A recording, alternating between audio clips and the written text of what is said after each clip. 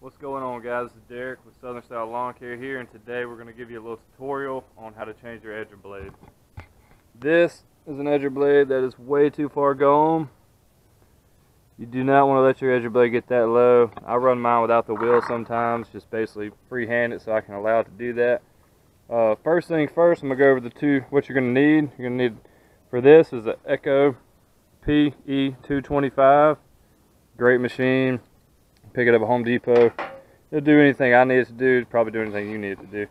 Looking for one with more power, but just haven't, this one hasn't gave me any problems, so I'm not going to get rid of it yet.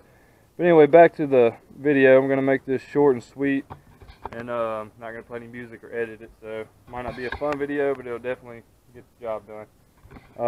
You're going to need an 18mm socket. You're going to need any kind of screwdriver, something like that. You're going to need one of these blades. Now, I buy my blades on eBay just simply for the fact that I get them for about 50 cents a blade. And these are, Oregon blades, which are great. And you go to Home Depot and buy the Echo blades, they're around $10 for 2 blades. As much as we use them, if you're a homeowner, that's not bad, $10 for 2 blades. But as much as we go through them, this is probably 2 days use of blades. And you can see how much more is on there. I mean, that's a lot deeper than I usually let them get. But anyway, I'm going to show you how to install them, and that's it. These are 2 types of blades. This is your flat blade. This is what I recommend. I tried these gator blades out, which I don't really see the upside of these blades. I mean, they dig a deeper, wider trench. Well, not deeper, but wider trench, which I don't like. I like mine to be right up on the curb. Now, these are okay for, edging out bed lines and stuff like that. They work good for that.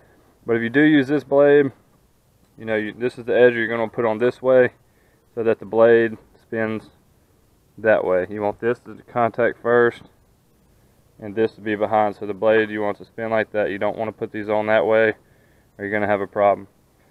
Alright, we're going to put this blade on, flat blade, get it ready for tomorrow, and I just figured I'd give you guys a tutorial, that way y'all know how to do it. So, let's get on it.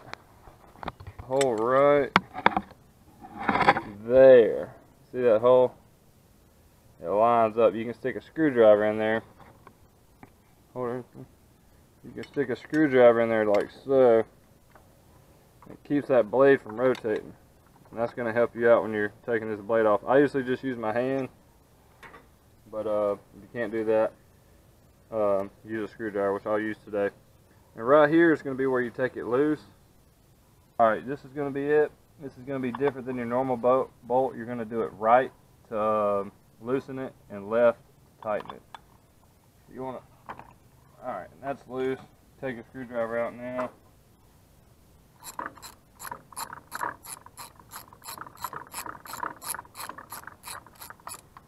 Like I said, it's righty loosey, lefty tighty, which is normally not right. You want to take this piece off, take your old blade off, throw it. You want to leave that on. See, this had some wire up in there. You want to check that every now and then to make sure there's nothing in there. So there usually is. Probably just some grass. Stick that back on. This blade can go either way. This is just a flat blade. You want to put this back on, start going to the left, get it going with your hand, put your socket on there, you're going to turn it left as well, which is weird because normally right tightens and left loosens, but on these edger blades they're totally different. I just use my hand. A lot of people get them way tighter than that, but you snug it up like that and you're ready to go. There's also a hole right here for a cotter pin, which I do not use. It kind of gets in the way. I know it's for safety, but it's spinning this way, so it's just going to do nothing but tighten itself. And that's it, and that's how you change an edger blade.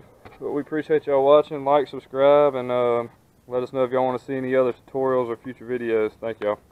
What's going on, guys? Derek with Southern Style Land.